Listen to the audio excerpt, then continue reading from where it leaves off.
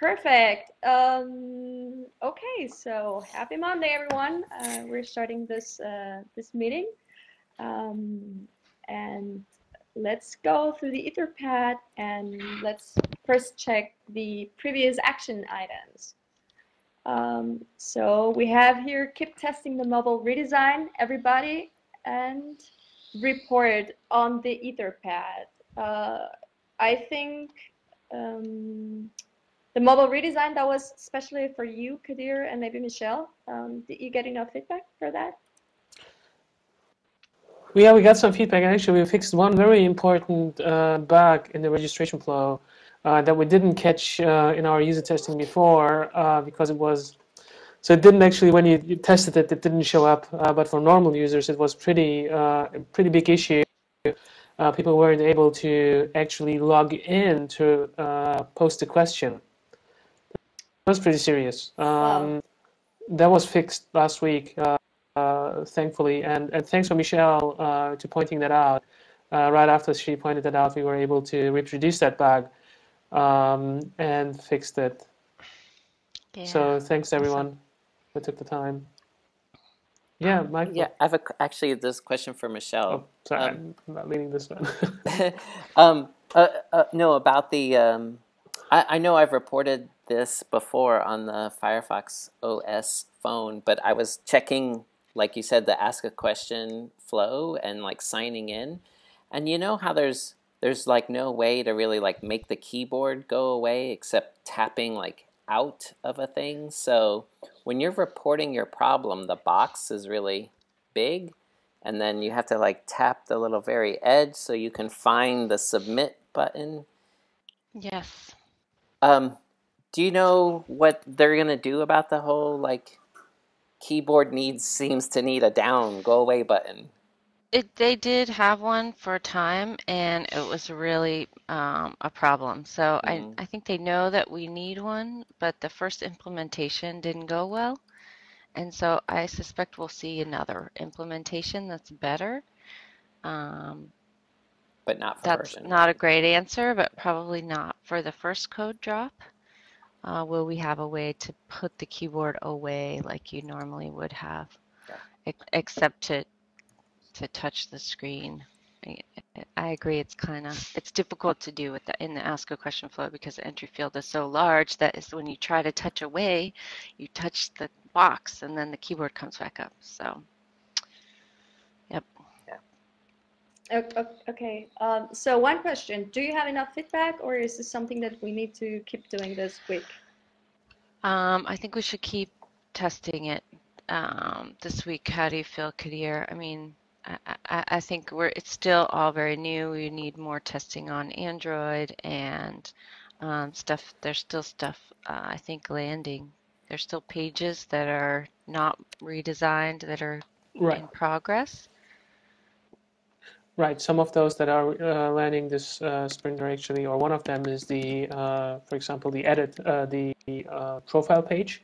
So seeing and editing your own profile. We are still landing little bits and pieces here and there to complete the whole thing. The first thing that we did was making this usable for visitors, then making it usable for users who interact with the site, asking questions and stuff, and now we're making it usable for contributors in a limited fashion.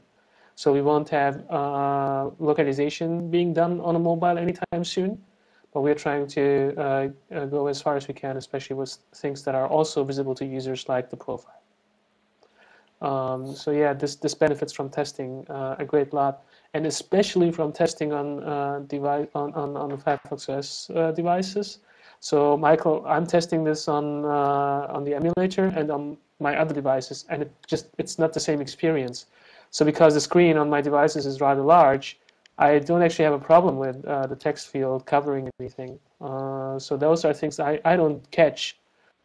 So the more people we have using the new mobile site, the more we will actually also get reports on this, and that will be incredibly useful before real users hit those same issues, ideally. Okay, cool. So it seems to be people, thanks for your feedback. This is helping us a lot. I am actually very excited about the fact that at one point we will have mobile devices for contribution. It's going to be easier to contribute through a mobile device. So whenever you're waiting for the bus and it's boring, you can go to SUMO and contribute a bit.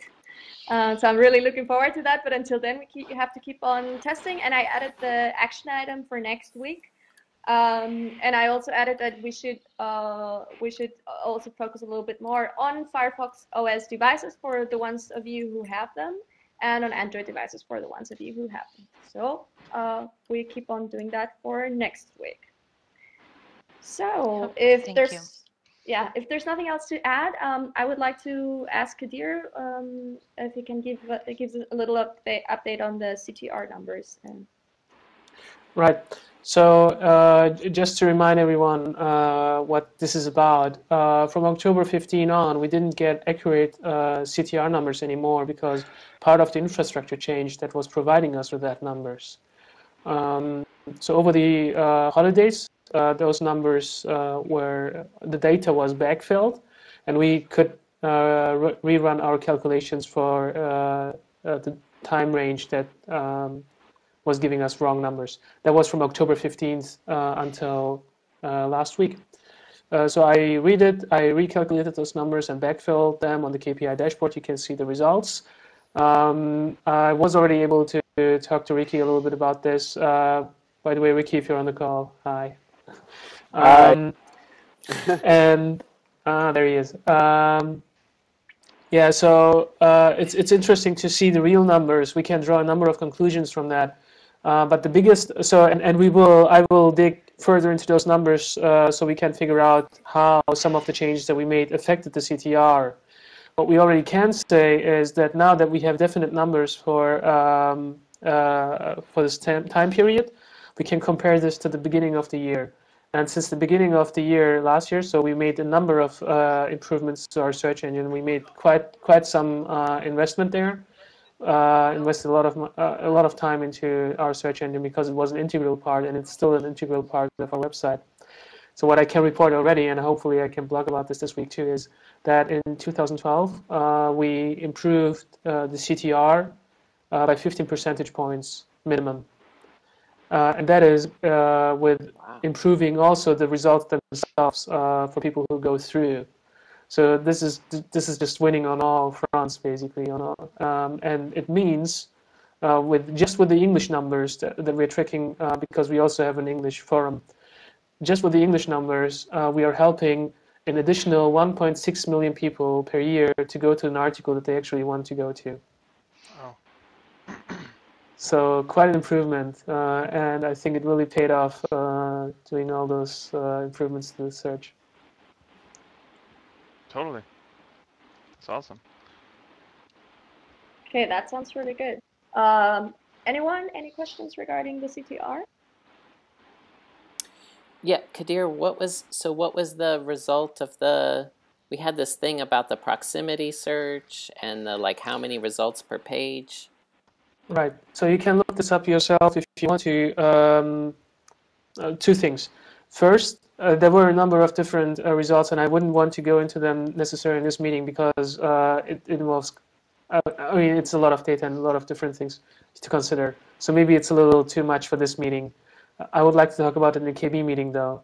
What I did, so you can see the data itself on the KPI dashboard, but you can't see what happened. So I compiled a list of important dates, and I'm putting this into the Etherpad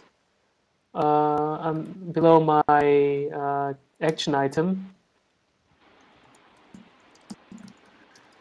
So important dates. You can see there how the changes that we made affected the KPI. You can just look at the KPI dashboard and look at the dates and see the change. What you can see is you can't drill down, and that's what I will be doing this week. For example, we would like to know why did it go up between on the 17th. That was when we introduced the new mobile site. So was it because of the mobile site? We can look at that, and I will try to figure that out. And because it was quite a dramatic change, and we would like to figure out why did this happen, to make more of it, or do more of the same thing or similar stuff. But essentially, yeah, that is, I guess, beyond the scope of this meeting here. Does that answer your question, though, Michael? Yeah, awesome. Thank you. Okay, good. Thanks, Kadir, for looking into it and providing us the information here. That's fantastic. So our next action item on the list is David to practice imitating Ibai.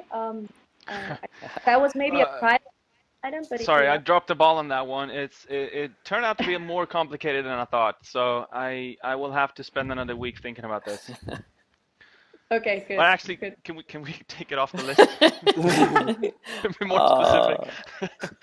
Because I don't think I'll ever be able to do it. Okay, I might have something for the next work week, but we'll see. Okay, then I am taking it off the list. And David is allowed to surprise us whenever he wants. Okay, perfect. Just like I wanted. That goes for everyone else too, by the way. Okay, before we move on to the development updates, I would like to say hello to Jay. Jay is now joining us on the call. Thanks for joining us. Hello. Hi. It's great to see your faces here. Yeah. Hello. It's great to see you here. Yeah, cool. For the rest of you contributors that are watching us, you're always welcome to come here. We love to see new faces and to listen to you live. You can also join us on IRC if you're streaming this. That also works. But yeah, it's great to see you here. And also, just so people, maybe this is obvious for us, but not for everyone, that there's a limit of how many people you can see at the same time. So you can only see 9 people.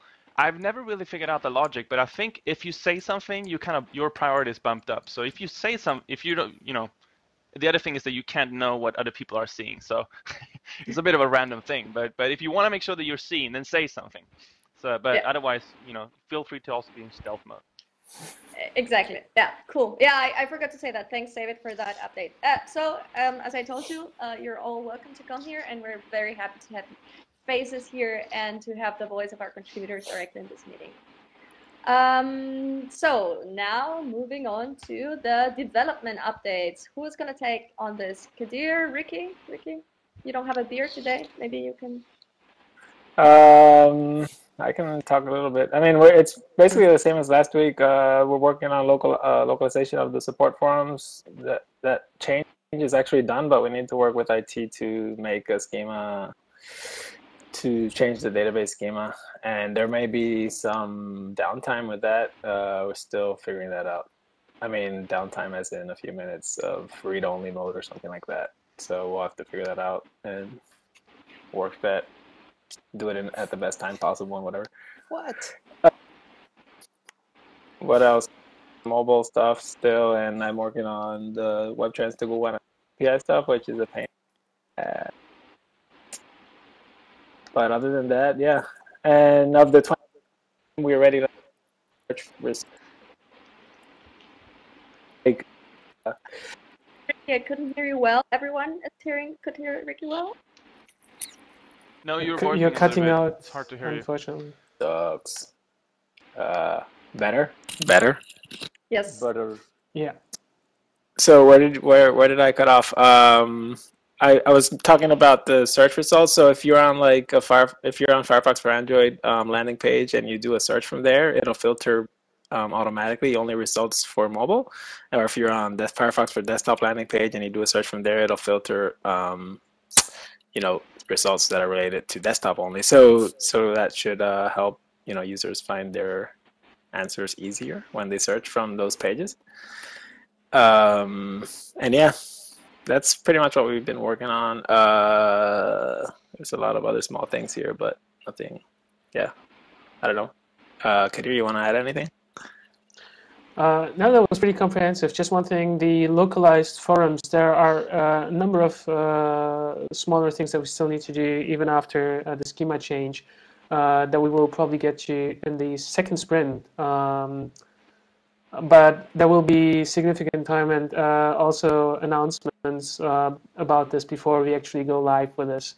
So there will be no surprises. That sounds pretty cool. Anyone, any comments, any questions on this?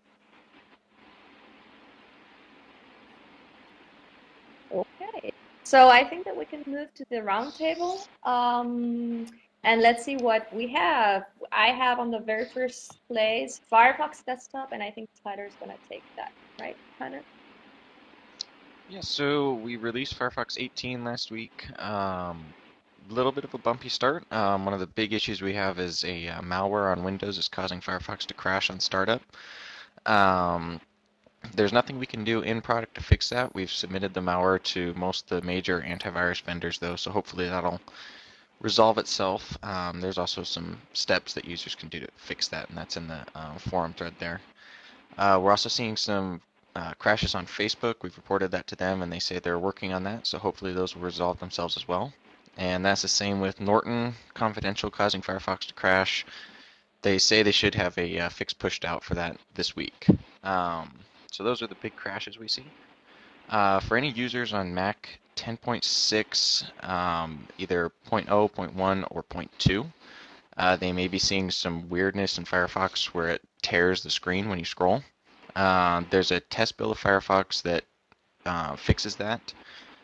So users can either test that or they can update to 10.6.8, which fixes the issue as well.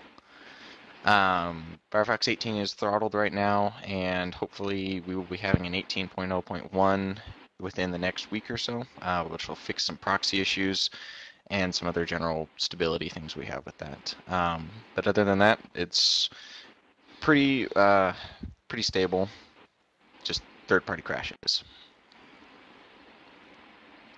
Okay, yeah, Jay, question? I thought that there is a sync problem also. There is major problem with the sync. Firefox sync is major problem in the Firefox 18.0. I saw the daily I will check the support forum questions, but when I see this last week, the question has been increased more than 300. By default shoppings will be the maximum of 150, but nowadays it reached to 400, and then the percentage of the answer question is only 88% to the 90 percentage. But before that, it has been more than 98 only. I'm sure about that. I think the most of the problem it has been more than 17 pages. Issues regarding on the Firefox 18.0. Jay, thanks. I think that a couple of your sentences were a little cut out, but Tyler, maybe you could say something. I don't know if you can answer to that. Yeah, Jay, I think you had put a post in the contributor forums along this line this morning or yesterday. But we are seeing more SUMO threads just because of the release, and a lot of those are the crashes, particularly the malware crash. So I haven't seen a particular uptick in sync issues, but the majority of the threads are crashes, and the reason that we have only 87% answered right now is just because there's been a lot more threads. But I know Matt probably has a bit of input here. Yeah. I was just going to say two things. So first is if you are seeing an increase in sync issues, please let us know. So if you could document that, figure out how many new threads it is, send us some links to that. We would absolutely appreciate any help you can be there. It's great when people can help us spot issues before they really take off. The other thing that I wanted to call out is even though 18 has been a bit rocky, the majority of it is from third-party issues, right?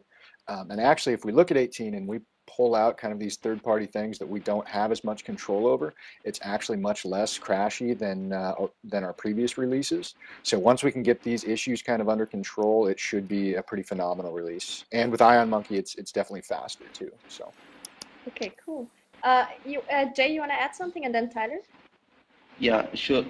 The most of the problem is regarding the add-ons only. I should know that when they are running in the safe mode, everything is perfect, because most of the problems, more than 75% problem are causing regarding the add-ons only. I'm not sure about who are all the answered the reply to the threads. They have mentioned that it has been running perfectly in the safe mode. So the add-ons compatibility and then some issues in the add-ons. That's it. Okay, that's great information. And as Matt said, Jay, it's really cool that you're seeing this kind of things. And whenever you have this type of information, we're very glad to get it. And you can directly approach Matt or Tyler or Cheng with that. But thanks for bringing this up. I think Tyler, you wanted to say something, and then Michael. Yep, no, definitely just wanted to echo what Matt said. Any issues that you're seeing that you think might be affecting a lot of users or even a few users, feel free to either put them in the 18 issues thread or directly message me, Matt Chang, on IRC or email. And just to echo what Matt said, again, with the third-party crashes, they're accounting for about 25% of the crashes that we're seeing in 18 right now. So if we could get rid of those crashes, we're actually at about a 20% lower crash rate than we were with 17. So that's a good step in the positive direction. Okay, great. Cool. So Michael, you want to add something there? Tyler said it. Okay, perfect. Okay, Jay, thanks for bringing this up. And as we said, we should put it on the forums to further discuss it, but it's a great point. And, also it's good that we start point to the right people when it comes to this type of thing. So, in this case, Tyler and Matt, but that's great. Thanks for sharing with us. If there's nothing else with Firefox Desktop, I will then move to Firefox Android. Hello. Hello. Roland has only like 3 minutes, so he's going to be very efficient. I will do Thunderbird first. Thunderbird is fine. 17.02 Thunderbird security release was released last week. I am collating the issues. I don't see any, but there may be. I don't think so. But I linked a wiki page where you can add things, and that's Thunderbird. And Firefox Android, we do not have any major issues in forum. Tyler and I are scrambling to get the input. We're having a little problem with input, but we'll get there. Hopefully today or later this week. Right, Tyler? Yep. And just to tag along, there's an issue with drop-down menus in Firefox 18 on Android. Android. The share menu. Which will be fixed in 18.0.1, and I believe there's going to be a couple stability ride-alongs as well. Right. And that'll come out with desktop. Yes. Okay, perfect. Thanks. Jay, I'm seeing your hand. Yeah. The drop-down menu issue is in nightly also, Firefox nightly also, the same issue in Firefox nightly also. Yesterday, I filed a bug regarding that one. Okay. Oh, okay, cool. Thank you. You can give it to Roland, yeah, Tyler, CC and then... me and any bugs. Perfect. That would be sure. Wonderful. I'll do that one. Perfect. Thanks, Jay. You're keeping your eyes open. That's wonderful. So next, as I see that we're already done with Thunderbird, would be Firefox OS. Michelle. Hi. Yeah. So the update is, well, we had a help articles day last Thursday, and so I just wanted to recognize everyone who participated, and maybe you may have participated more than 2 weeks ago, adding edits to the KB, and I just got to reviewing them last week. But I put the list in the Etherpad of the contributors, Ideato, Udup, Alice Wyman, Gia Lopopora, Scooby Diver, Tanis, Madarche, Swarnava, Setaf, Loki, Sadeyes, Kevishmisha, Kifty, and iNerd. Thanks everyone for contributing to the English knowledge base. You guys are awesome. I love to see all your writing on the KB and your help with improving the articles, markup, graphics, instructions, and we're going to keep doing it. Firefox OS we're about finished, engineering's about finished with the version 1 code base.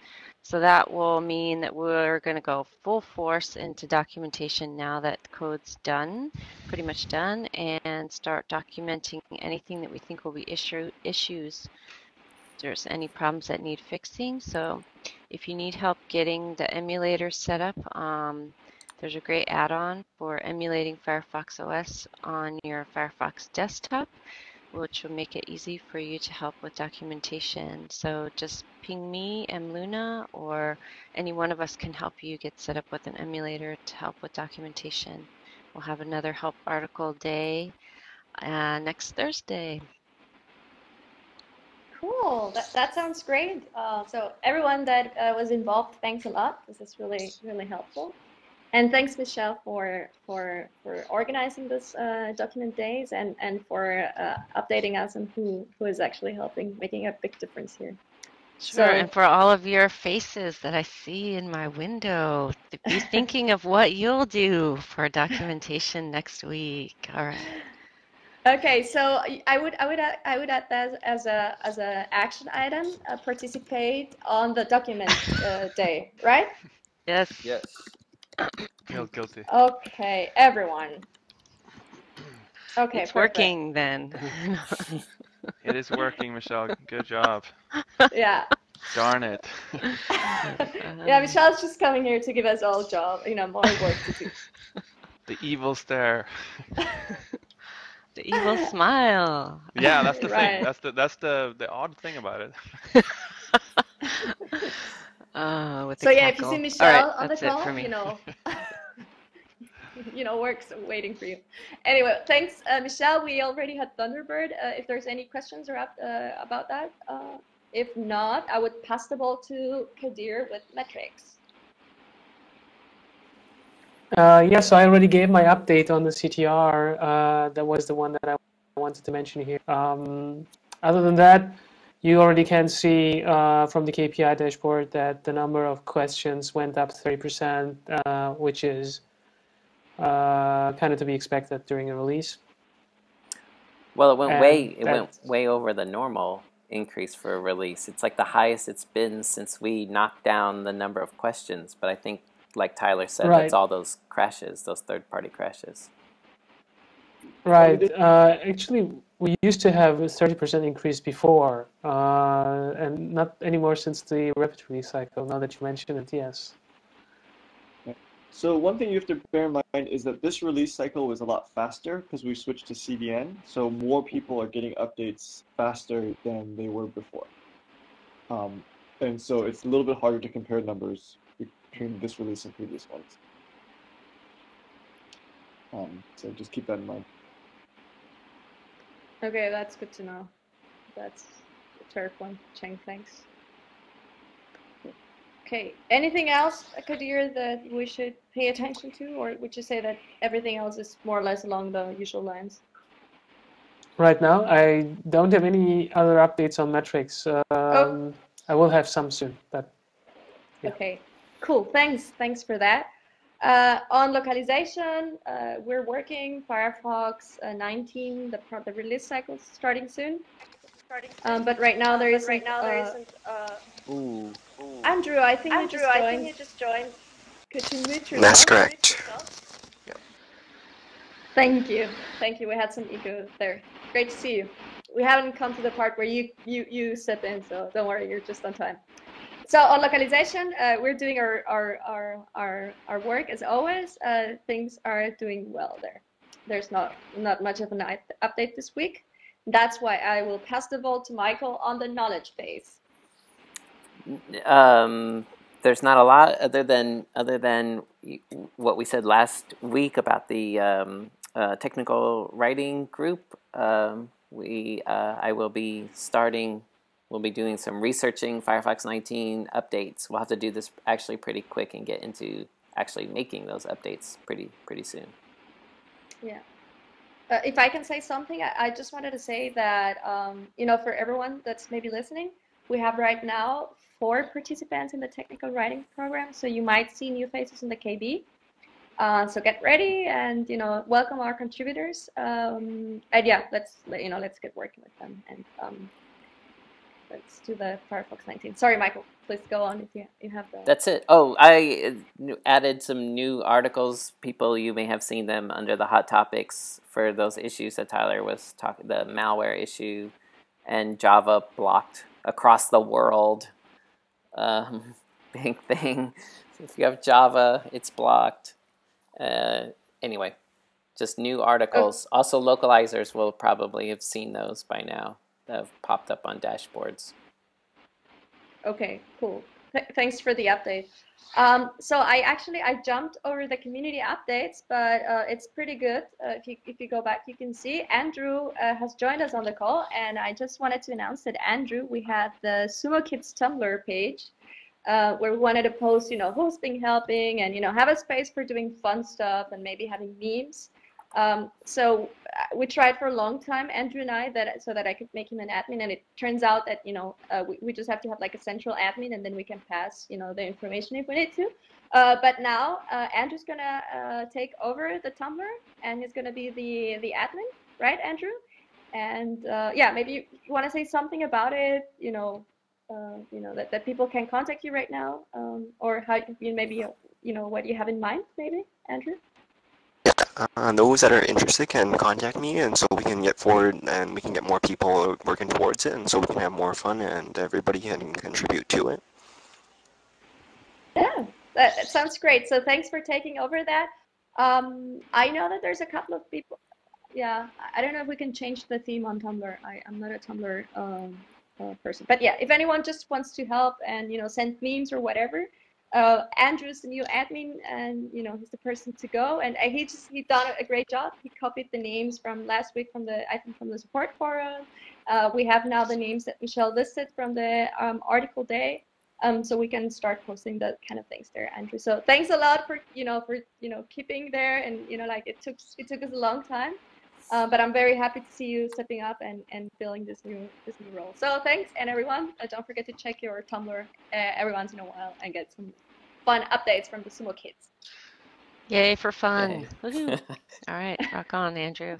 That's awesome. Yeah, cool. So if there's any comments on that, otherwise, I think the support forum part is right now empty. Madalena is unfortunately not feeling well today.